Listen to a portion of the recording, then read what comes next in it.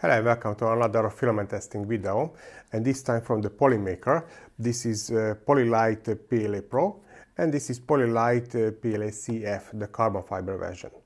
I got several comments that you don't want to see any more PLA filament testing for the mechanical parts, but I'm curious about this one, especially the CF, because if I find a great PLA carbon fiber version, in that case I will do the annealing with that filament, and with this we will get the strength of the PLA, but also after the annealing it will have a higher temperature resistance.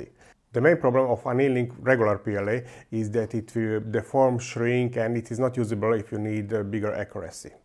And carbon fibers may help in this. I didn't test it with the PLA yet, but I have some experience with the polycarbonate, so the carbon fiber version is great and I could do annealing without any significant deformation.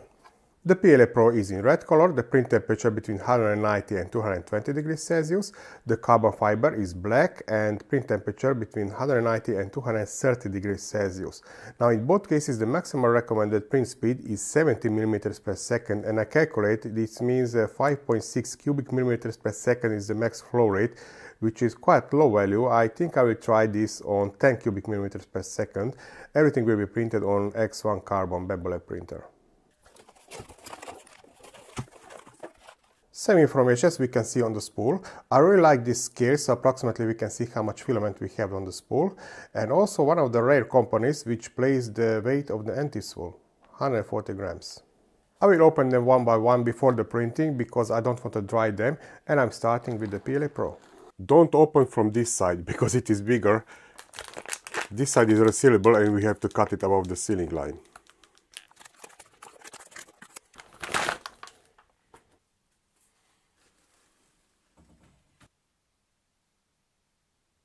And actually we have the Polymaker Polylight PLA in the filament list. Nice. These are my test objects in the Bamboo Studio, and let's check the settings for this filament. 220 degrees Celsius on the nozzle, and I changed the flow rate to 12 cubic millimeters per second.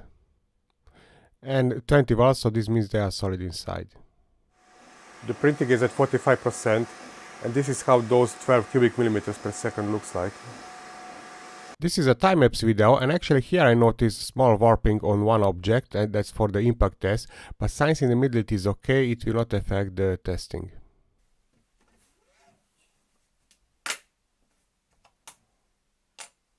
And now the carbon fiber version, and same thing, don't open from this side.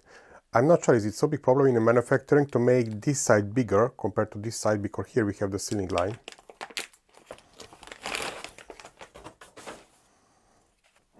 End of the filament is glued. Immediately I want to check how brittle is this material. Yes, very brittle.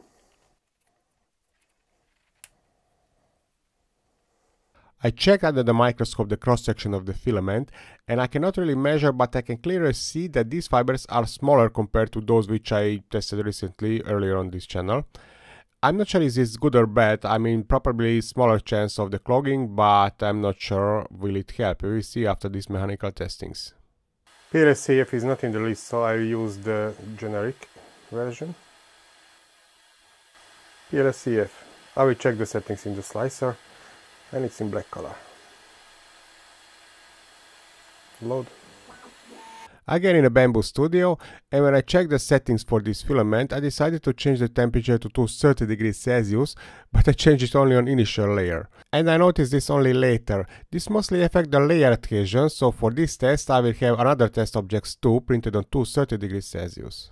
It's hard to see on the black color, but the start is good. Well, actually it is now on 25%. Last object for the layer adhesion test.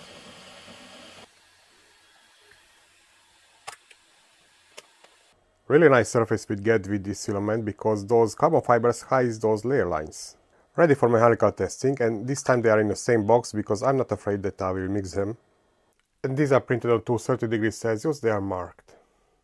The Tensile pulling test with horizontally printed objects, and I'm starting with PLA Pro. Average 56.6 kilograms.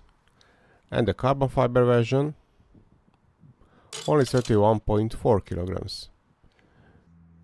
An interesting, very similar break in both cases. And now the layer adhesion test with vertically printed objects. This is PLA Pro. Actually, this is very strong value. And now the carbon fiber version printed at 220 degrees Celsius. This is quite a weak number. And let's see if 230 degrees Celsius will help, but not much. So this carbon fiber looks nice, but it has weaker layer adhesion. And now the shear stress. Here you can see both tests side by side. And a little bit stronger is the PLA Pro. Shared correctly in 3 pieces. The torque or twist test. The diameter is 6 mm. And I'm measuring the load at 90-degree angle and the maximal load. And here the carbon fiber version broke only after half turns and it was much weaker again. This is how they look like after this test. And now 3-point bending test. Here you can see my equipment. And I place these loads one by one. And I measure the deformation after 1, 30 and 60 seconds. Again side by side. And pay attention, 10 kilograms continues deforming on the carbon fiber version. And also I can see more permanent deformation on the version with carbon fibers.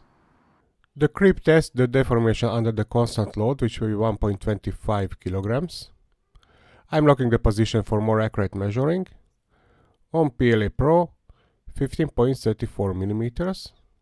And this is the carbon fiber version, 15.19. This means more deformation on PLA Pro. I measure them every day. This is the 5th one. Locking the position again for more accurate measuring. 21.79 on PLA Pro and CF 21.30. So this means a little bit more deformation on PLA Pro. And also I can see slightly less permanent deformation on the CF version. The iso impact test, and let's see if the carbon fibers help in toughness of this material. PLA Pro. Oh, 0 position. Carbon fiber. PLA Pro broke completely only after the hammer swung back. And these are the edge position of the hammer, and from difference in height I can calculate the breaking energy. The temperature test in the oven, and in every case I tested so far, the carbon fibers always helps in this kind of test. And no surprises here, with the PLA Pro it started to deform at approximately 50 degrees Celsius and the carbon fiber at approximately 60 degrees Celsius. And after this I stopped the experiment. And I noticed that the carbon fiber is less flexible on this temperature currently. But also I noticed quite big shrinking with the PLA Pro. I usually experience this only with ABS filaments. And now let's analyze the results, which you can download from mytechfun.com website, and for my Patreon supporters I'm adding this data to that summary table so they can compare very easily with those values from the previous videos.